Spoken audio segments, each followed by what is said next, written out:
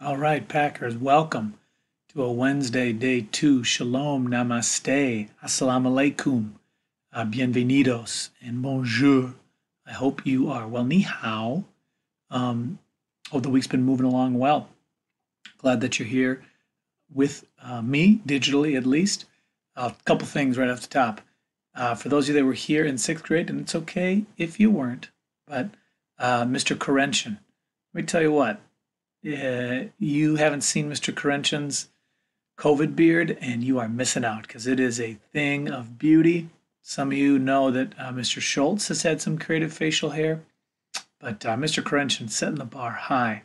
So that was one thing that brought joy to me today. I hope there are things bringing you joy. And what I mean by that, seriously, is on Monday's check-in, your do now is just simply kind of like where you're at. 1, I need help. 4, I think this is going to be an awesome week. A lot of people self-scored themselves at 2. Now, first of all, I appreciate two things. 1, your honesty, and 2, your self-awareness, kind of knowing that that's where you were at. But I think it's important for those of us, and I think it's a real roller coaster. Teenage years, high school years, always a roller coaster, but particularly when we're doing this for the first time ever. So some of you that scored really high realize that there's a lot of people that you may know, teammates or classmates or fellow bandmates, that are having a tough week. And if you are having a tough week, it's okay. You're not alone. In fact, there's a lot of your peers that, at least on Monday, were saying, whew, this is a rough one, right? Now, one thing I'll encourage you to do is try to communicate in a different way. See if that brings you a little bit of energy, right? So if you've ever had an old-fashioned phone call, right, or sat down and wrote a letter, try something like that. Both if you're hurting or if you're feeling well and you want to cheer somebody up.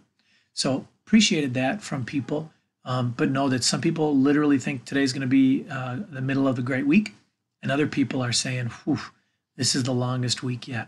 So we're all in different places.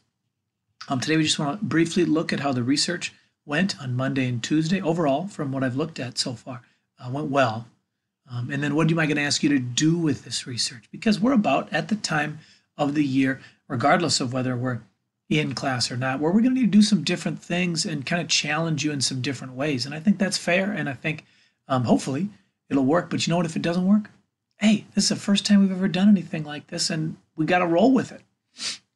Now, my number one thought for the day, going ham this 4th of July. I don't have Disney Plus, but I for sure am going to sign up for the free week over the 4th of July because Hamilton the Musical, which you remember I made you listen to a lot, trimester 1, is going to be the original Broadway recording. It's going to be on Disney Plus on the 4th of July. So I'm super excited about that. I love that musical. I love that message about what it was like to try to build the United States of America. And then got very little feedback about Animal Crossing. I wonder if you had a new game or a new app or a new online activity that you've started.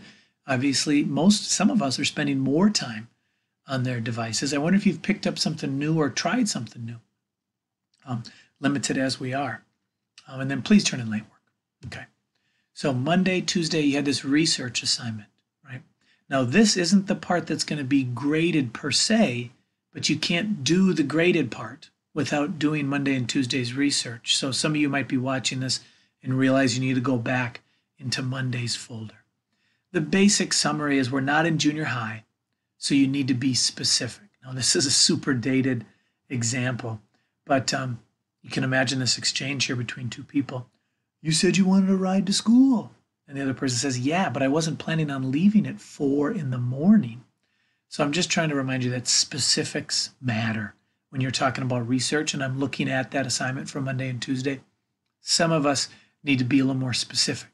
So even something like Brown versus Board of Education. What is that, right?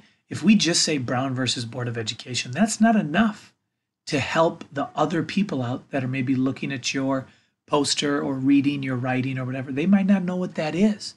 So we would need here for Brown versus Board of Education, the Supreme Court case.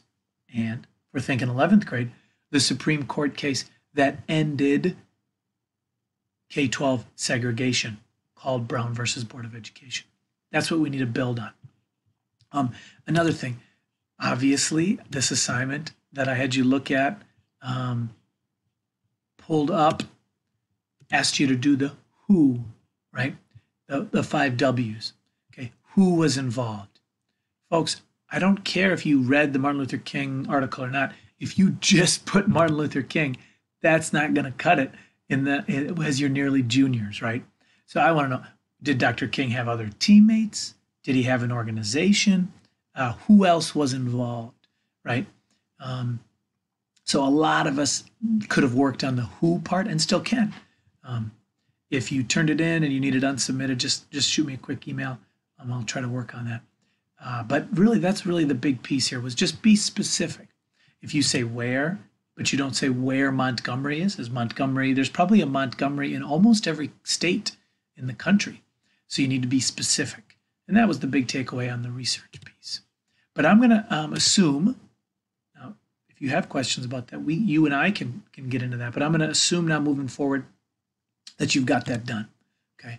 So what we're going to do, and dig this, Wednesday, Thursday, and Friday, right? Nothing new on the Friday, is sharing what you got out of your research. So I'm going to try to repeat this as many ways as I can, but you're going to choose one of these 4 sharing activities. And the idea is you went and became an expert, and now you're going to share this with people who don't know what you learned about. That makes sense. So you're going to choose to either create a Quizlet or a Kahoot, something like that, on the topic that you already researched, or you're going to write 1 paragraph, or you're going to create some artwork. Could be digital artwork, could be paper artwork. Hopefully you know how to upload a photo. If not, I can help. Or a digital poster using Google Draw. So you're going to choose one of those things to do. It's going to be worth double the points of a daily assignment because we're going to work on it Wednesday, Thursday, and Friday, right? So we're going to have those things to work on. If we look at the Schoology page itself, okay, open up Unit 8 and look in Wednesday, which is today, the 13th, in the practice folder. Okay, it says it's important that you watch these daily videos. That message isn't for you. It's important that you completed the Monday, Tuesday assignment. You'll only choose one of these things. Now I realize we're handcuffed a little bit by Schoology in that the due dates, which I'm going to change, the due dates will all pop up on Schoology. And I realize that's, for some of you, anxiety inducing, but I'm trying to make it very clear that you're only going to choose one of these activities. The student created study tool. If you don't know how to do Quizlet or Kahoot or Pear Deck or something like that, I wouldn't recommend it. If you want to learn a new skill, there's plenty of YouTube videos and you can email me, but that's that. Now, the paragraph one, you'll write 1 paragraph and there's an outline that you can follow along. But that outline is as if you were going to write a longer essay, but you aren't. So it's still just 1 paragraph. A digital poster, right? And a digital poster is going to use Google Draw, which is something that if you've had me as a teacher before this trimester, you've worked on before. It's essentially, as we call it, the digital poster. And so what that is it's a poster. What that means is it should not be a paragraph and look like a paragraph. It should look like a poster, which means there's going to be some different font sizes. There's going to be some images. It's not just going to be in pure sentence form. It's going to look like a poster. And those are the directions there for that. Or, again, you're choosing one of these, or you're going to create a work of art. So I would expect that over the next few days, I'm going to be fielding some questions about whatever activity you choose, right? Because I'm not getting super in-depth into detail. I think I wrote some directions that will help, but I would expect that there will be questions on this. But I just want to reiterate that most of us on Monday and Tuesday did good research. So this next piece is going to be pretty straightforward. You're going to say, oh, I'm going to teach another student, an imaginary student, about the thing that I researched. And the way that I'm going to teach them is I'm either going to give them a Quizlet deck, or I'm going to write a paragraph, or and there's detailed directions on what that paragraph will look like, or I'm going to make a digital poster, and there's specific directions on that, or I'm going to make a work of art that teaches them about the thing that I researched. So we're going to take the Monday and Tuesday research, and we're going to turn it into something that could teach someone who didn't do the reading, who didn't do the research. This is new, this is different, particularly new or different with the distance learning thing. But let's be honest, we need to mix it up. We need to challenge ourselves. If you feel overwhelmed, if you feel like, dude, this is a lot, I don't know, take a deep breath and let's have a Google Meet or a phone call or an email, because you can do this. This is achievable. Let's give it a shot and give me feedback. If you don't like it, if it doesn't make sense, guess what? This is the first time I've ever done this on distance learning. I've certainly done this before, but never via distance learning. So I need some feedback, and I want that. I crave that, but that's my own job to seek that. Remember, Monday check-in, we are all over the map, and some of us really need a digital hug. Some of us really need to get excited about Hamilton or something, and try communicating in a new way. Make sure your research included specifics. You can't just say the SCLC. You need to say what that stands for. You need to say what they did. And then what we're going to do with this research is between now and next week, you're going to prove what you researched, what you did. Continue to send me feedback, give me emails. Let's set up a Google Meet and chat.